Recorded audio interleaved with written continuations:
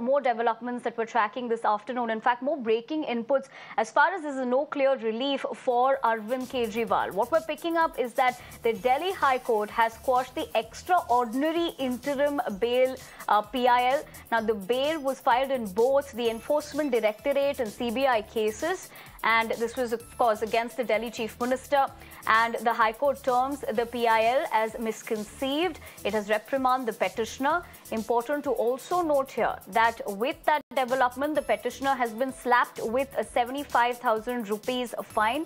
So that is essentially what we're picking up as far as no relief for Arvind Kejriwal is concerned. Tell you more on that and a lot more stories. But time for a quick break here on Mirror at 1. Stay with us. We're going to be right back this Monday afternoon. More developments that we're tracking this afternoon. In fact, more breaking inputs as far as there's no clear relief for Arvind Kejriwal. What we're picking up is that the Delhi High Court has quashed the extraordinary interim bail PIL. Now, the bail was filed in both the Enforcement Directorate and CBI cases. And this was, of course, against the Delhi Chief Minister. And the High Court terms the PIL as misconceived. It has reprimanded the petitioner. Important to also note here that with that development, the petitioner has been slapped with a 75,000 rupees fine.